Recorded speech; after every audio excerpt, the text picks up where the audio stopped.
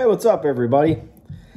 So I haven't been doing videos for about a month now, and figured I'd make another one on why I do not like Facebook expediting groups. I've been doing expediting since 2010. Like I said, I've been doing this for, it'll be going on 12 years in 2022. So, with that being said, the reason why I don't like Facebook expediting groups is all the stupidity and the bickering and the dumbassery that's in there. People go in there to learn the industry. And there's people that purposely go in there that make stupid comments and like to nitpick and start fights over something that somebody's trying to learn something. They go in there for help. That's one of the reasons why I do the videos that I do, is to help people out so they can gain a little bit of knowledge. They can go out there, run for the right rate. They don't get stuck with a shit company.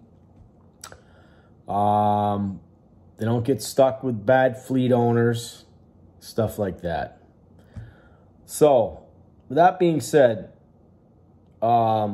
reason why I dislike a lot of the Facebook expediting groups is because of the stupidity, the bickering, the just dumbass stuff that really hinders and puts a sour taste in people's mouth when they're trying to get into the industry. You'll get a new guy, hey, you know, who's hiring? And someone has to make a dumbass comment, right? Hey, what's a good rate to run for? Someone's got to make a dumbass comment. Some people will help out.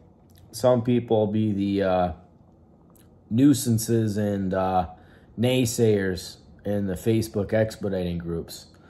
I think I used to belong to 7 or 8 of them or something like that, and I'm down to, I think I'm down to 2. I'm down to 2.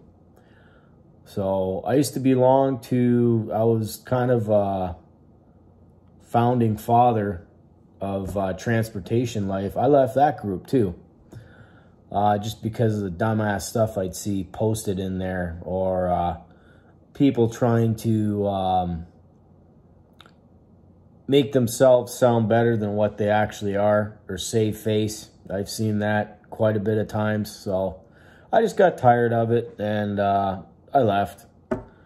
Sure, I can always go back. I never caused problems or whatever in there. But I'm kind of done with the Facebook groups just for that aspect of it.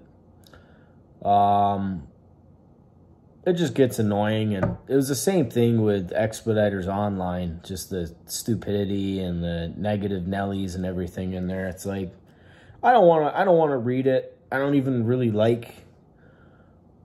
like going on Facebook because of just it being Facebook, FBI book. That's what I call it, FBI book. Because you go to post something, and if it's not something Facebook, even though it's true and factual, because it's not a part of their agenda, i.e. COVID related, they delete it. They won't allow you to even post something on social media that is 100% fact. It's true. And that just kind of pisses me off that they do that. So I'm not a big fan of Facebook because of the censorship. I don't believe it should be censored to a certain extent. If it's true, let it fly. If it's not, kibosh it, or let people decide for themselves. Form of entertainment. But I don't go on there putting people down and making people feel like a piece of garbage or something. But I honestly, if I didn't feel the way that I feel about Facebook, I'd probably start my own Facebook group. But there's like 50 billion of them out there. I figured, what's the sense? You know what I mean? Then you got to monitor it and babysit people, and I don't have time for that. I really don't want to make time for that. I'm busy doing my own life, busy doing work, and providing for a family. I don't have time to babysit 50,000 other drivers, nor listen to other people's BS. But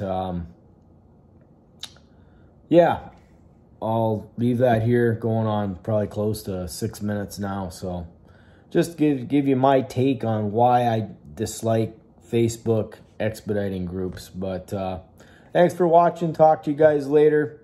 Hope you guys had a Merry Christmas. Hope you guys have a Happy New Year. Hopefully 2022 is better. And we'll catch you later. Bye for now.